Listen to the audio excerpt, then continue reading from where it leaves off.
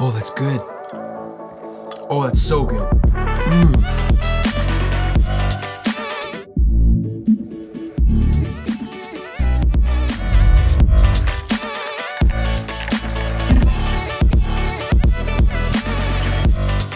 Hey, welcome back to the channel. My name is Kyle and I want to help you make better coffee at home. So today to that, we're going to talk about iced coffee, some alternatives to the cold brew.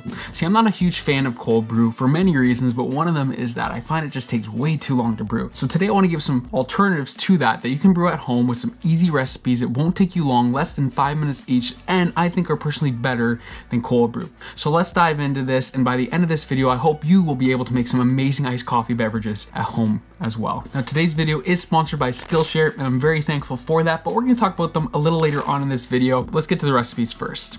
The first recipe is iced Americano, one of my favorite iced coffee beverages ever, but you do need a espresso machine to make this recipe. So if you don't have one, don't worry, the next recipe has got you covered. But for the iced Americano, what you're gonna need is 200 grams of filtered water. You wanna make sure you have good water here, good filtered water, because that'll drastically change the flavor in your cup. Then you wanna have about 50 grams of ice. Now, this is a variable that you can play with. If you want your iced Americano to be real cold, you can substitute water for ice and add more ice into your beverage. But what you want to do is take that filtered water and brew your favorite espresso recipe directly into it. For me, that's a 1 to 2 recipe, so I use about 18 grams of coffee to 36 grams of espresso yield directly into the filtered water.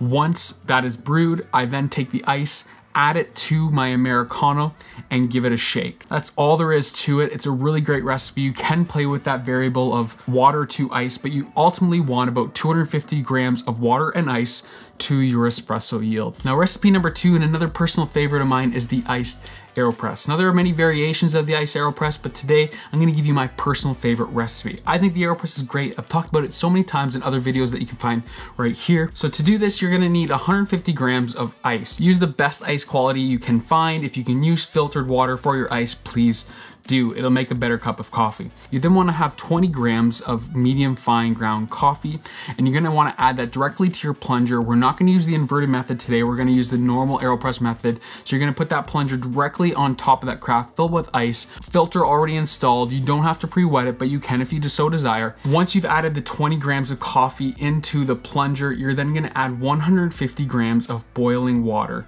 210 degrees if you've got a thermostat built into your kettle.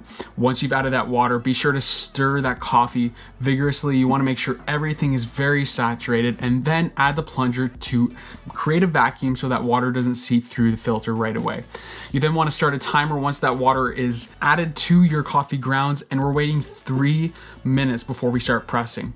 Then press nice and slow, push it through the hist, don't worry about that. Once the coffee is then brewed, stir that carafe, mix up that coffee and that ice, and then enjoy. Okay, we've got 2 more iced coffee recipes that you do not want to miss, but before we get to them, real quick, I want to talk about today's sponsor, which is Skillshare. You see, Skillshare is an online learning community with thousands of inspiring classes for creators. Now, you might say, Kyle, I'm not a creator. I don't make YouTube videos, but you know what? You create coffee, you create stuff in life. Whatever you put your hands to, you are creating, and that's why I think Skillshare could be amazing for you. Within Skillshare, you can explore new skills, deepen existing passions, and just get lost in creativity. Now, I've learned so much from the different classes on Skillshare, from product photography or even finding my own style. But what I'm really loving right now is a class from MKBHD, Marcus Brownlee, and it's YouTube success, script, shoot, and edit. Learning from the best is always the best way to learn. You see, what I love about Skillshare, it's curated for learning. So there are no ads, and they're constantly adding new content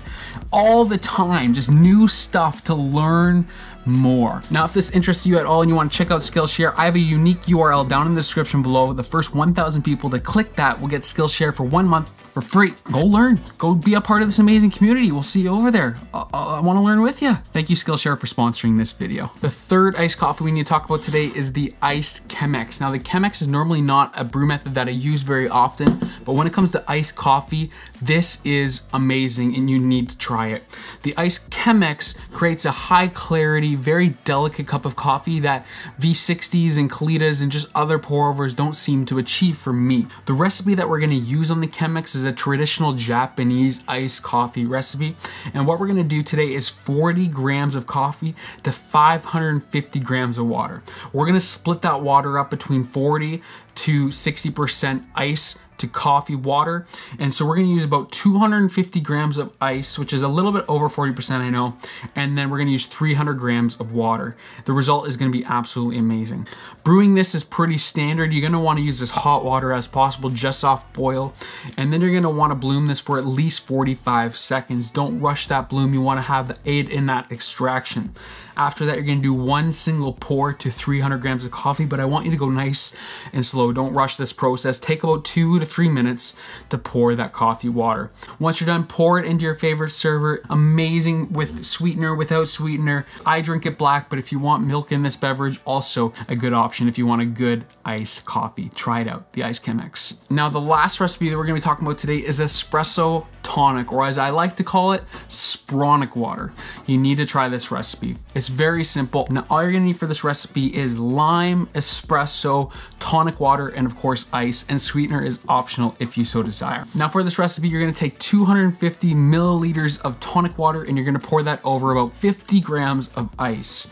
You can be a little more liberal on the ice for this recipe, but it's truly not needed. But what I want you to do is be very liberal on the lime that you add to this recipe. You see, the lime is really gonna separate this apart from many other tonic recipes that you might have tried before. Go liberal. I use about a half of a lime extract. Once you've done that, then I want you to brew your espresso. Not into the cup like the Iced Americano. You wanna brew this into a separate cup.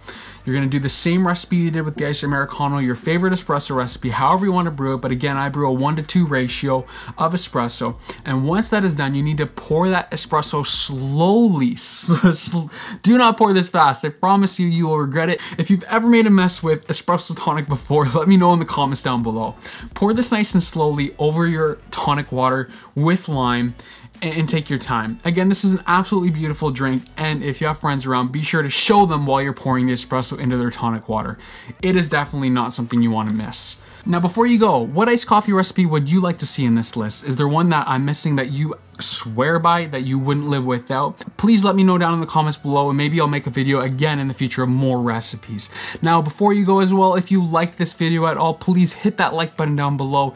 It truly does make a huge difference, especially for a smaller YouTube like me. I would really appreciate it. And if you enjoyed this video, you want more videos like this, hit that subscribe button down below. Also, if you're interested in supporting this channel and winning free gear that I review, my Patreon is down below that you can check out as well. All right, we'll see you guys next time. Have a good day. Go brew some iced coffee.